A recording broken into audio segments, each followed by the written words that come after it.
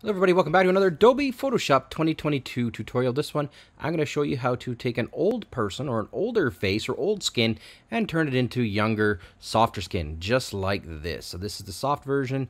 This is the original version. We're going to do it in about 30 seconds, 45 seconds at max. So let's start from scratch here. Here's the original layer. The next step, I'd like to create a second duplicate layer, and then I'll turn the bottom layer off and work on the top layer just so that you can compare them at the end. The next step is you go up to filter and you go down here to neural filters. When you click on that, you're going to get a whole bunch of options. The one we want is the top one, skin smoothing. Toggle it on.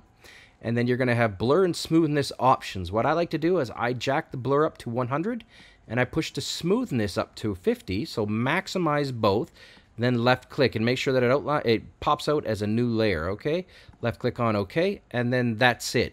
Now there are one more option here. You'll notice that this has done quite a bit of smoothing. If it's too much, you can always just go ahead and reduce the opacity to whatever desired smoothness and youngness that you're looking for. That's it, guys. Thanks for watching. Ton more stuff coming up. Stay tuned.